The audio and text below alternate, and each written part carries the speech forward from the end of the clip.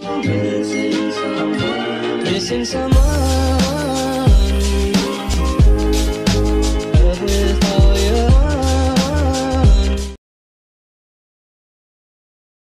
Hey guys, welcome back to the channel. Today I'm going to be showing you how to make my thumbnails. This was requested from one of my friends, Stargazer. I will link her YouTube channel down in the comments. But anyways, let's get into it. So you're just going to need one plugin, which is called it's by Already Pros. So if you just basically go to plugins and look up load character, it's probably going to be the first one that pops up for you. So once you have installed that, you just want to type your username down in here. So I'm going to type mine now. There is a more complex way to do it, but I'm just doing it the easy way, and I might do the complex way later. But you don't spawn it R6, spawn it R15, and spawn it at origin. So basically, you just spawn it in, and it might take a bit to spawn, but here it is. Now, if you want, you can get a background model, but I'd rather just putting a picture as my background. But I'll show you how I exactly do mine. So basically, here's me, yes, and I'm just gonna put my character on the ground so I'm not floating. And now you want to go to your Explorer workplace over here, and you want to click this little arrow that's next to your name to open up all your body parts and that stuff, which kind of sounds weird, but yes. Now, for example, I want to move my left arm, so I want to click on my left hand, to click at more things at once. You want to click shift and then click the other thing and click the other thing. So Control, if there's something in between. So Control if you want to click more than one thing at once. So I'll probably put like the keybinds up there. But now you just want to move your characters. Sorry about that. So now in here, and there we go. And then so we basically just want to rotate it. So basically this is a no rig tutorial.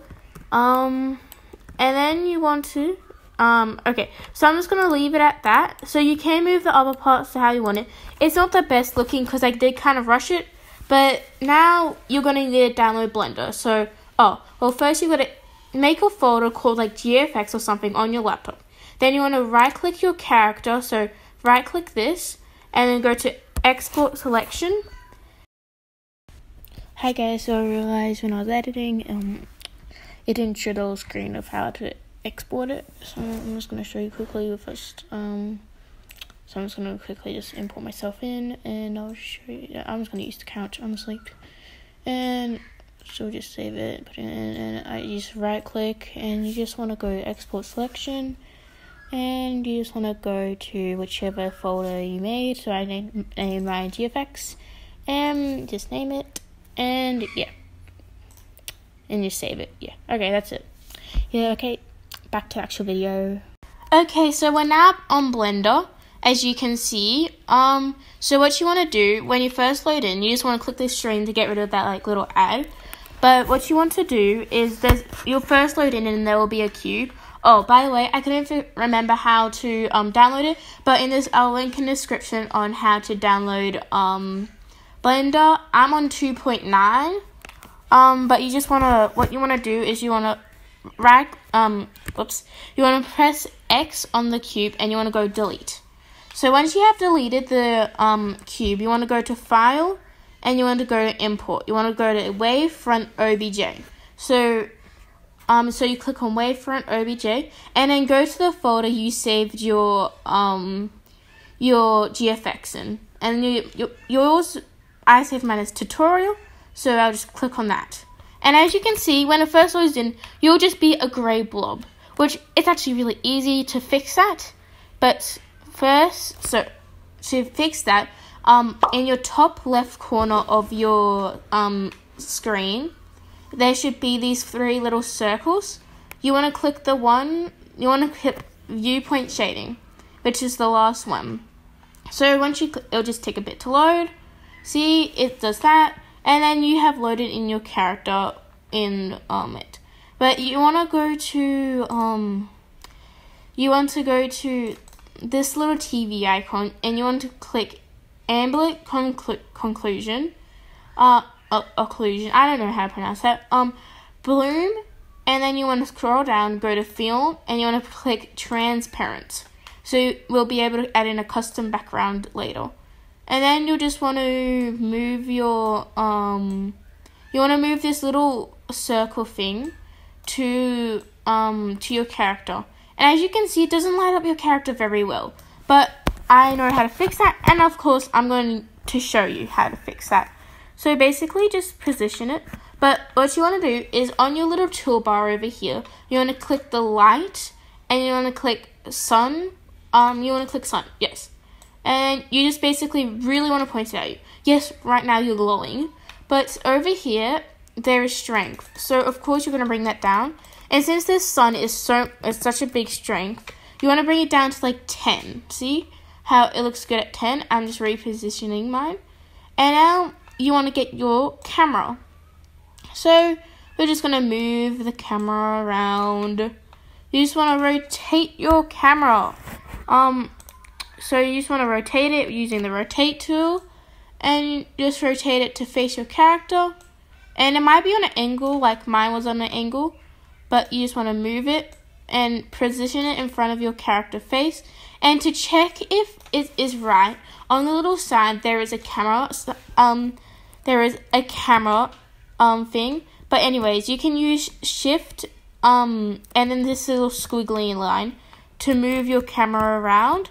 So you can position it how you want it to be, and you use WSAD to position it. See, I'm just like positioning my camera right now. See, I like it. I want mine to be positioned there. So then you just click, and now you just need to render it. So up here, rendering takes it's super quick. So you just want to up here, there's a little thing like file, edit, and then there's render. You want to click render, and you want to click the first option, which is render image. So you're going to render the image, and it takes a bit, but it doesn't take that long. So it's almost done rendering. See, it's already done. And see, that's the result of my render. And up here you want to click image, and you want to save, and you want to click save as. And I'm just going to save it to my desktop, and I'm just going to call it tutorial and save it.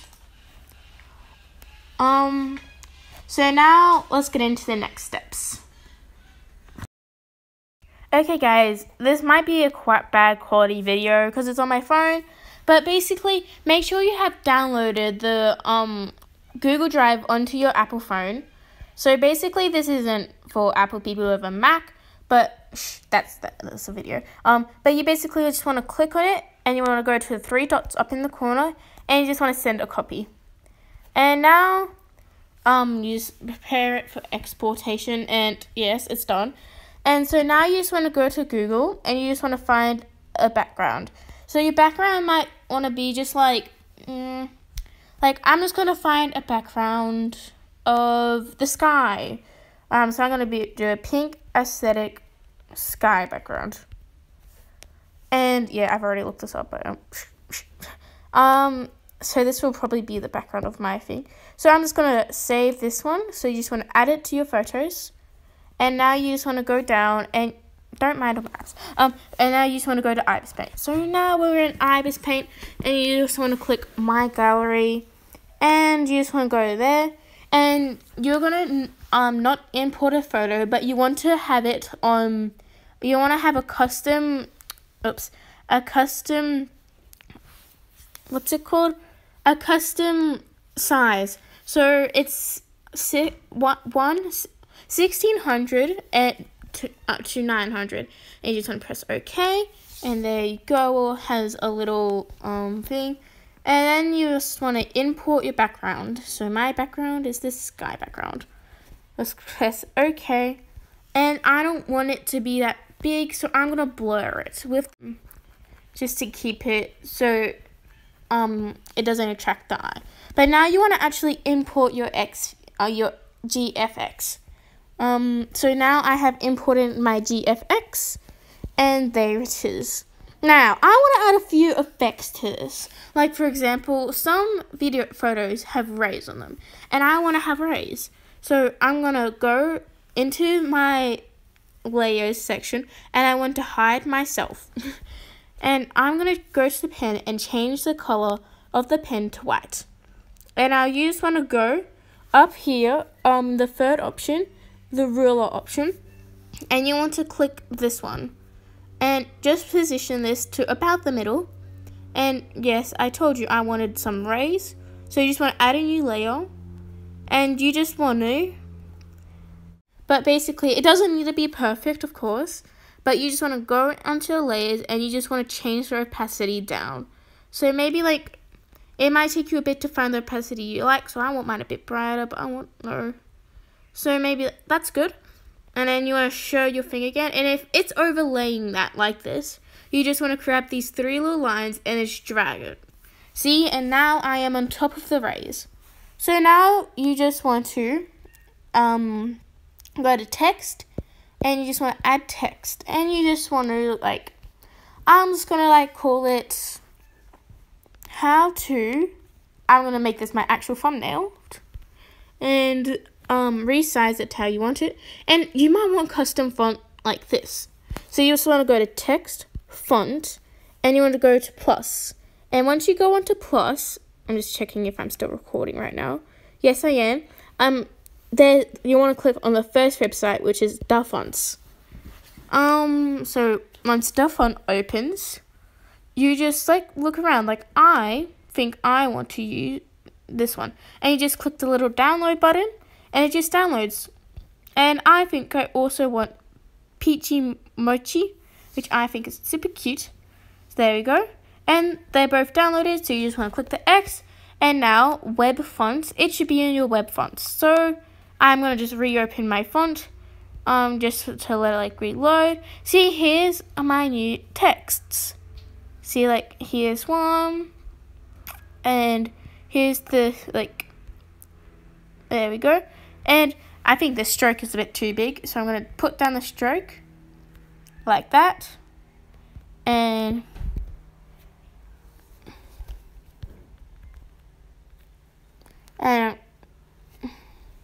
I just want to, I think I might do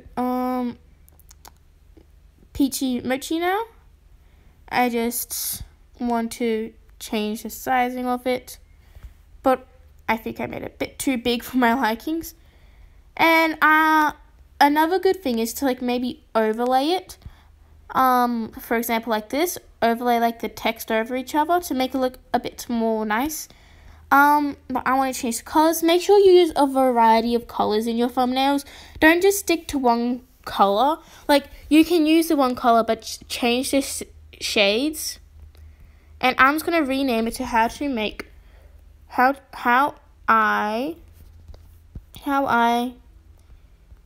make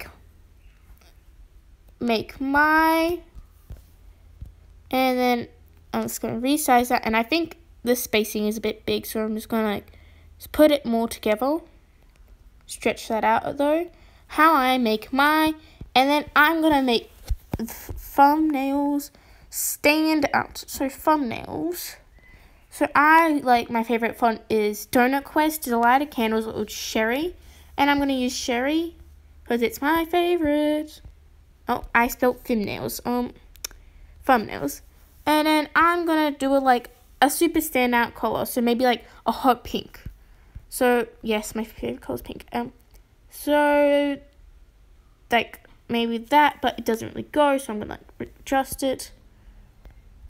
Why does it still say thumbnails? Oh, so just change yourself. Okay. And it doesn't stand out that much right now. But we can, of course, fix that. Of course. And maybe put some, like, of the text on an angle. Usually I have way more text on my photos. So I'm just adjusting everything to my likings. But I'm going to add, like, I want to find some overlays, for example. So an overlay. So I want a butterfly overlay. So I go to search and I look up butterfly overlay and transparent. And I just want to go to images. And this is one I use the most, so I'm just going to add that to my photos. And let's get back into Iris Paint. And we just want to go to photos, and we just want to click on this. And look at that. Adding a bit more depth to it, a bit so it doesn't look sad and lonely. And I'm just going to add a few of these butterflies around, just to, like, give it a little bit of a look, make it look a bit nicer. Like that. And I think I might want to put a border in, which I usually do. So you want to go to frame divider, and you want to make a new layer, of course, and you want to go to add frame, and you can just mess around with it for a bit until you find your likings. And I'm going to reposition it because I don't like how it's positioned. I want it to be behind me, but like not behind the rays. So like that. And then I might want to put in a few more emojis. Little things, and I usually like using something that goes with a theme. So I might just look up blossom, like flower, and like I think I might. Yeah, see, I have one already. So annoying sometimes, and I'm just gonna re-add it in. Where is it? There it is. And you just want to like resize it to your likings. So I'm just going to put mine there. And there you go. And then you want to click on this arrow and you just want to go save PNG. And you're done. That's how you make your thumbnails. I hope this helped and have a wonderful day. Goodbye.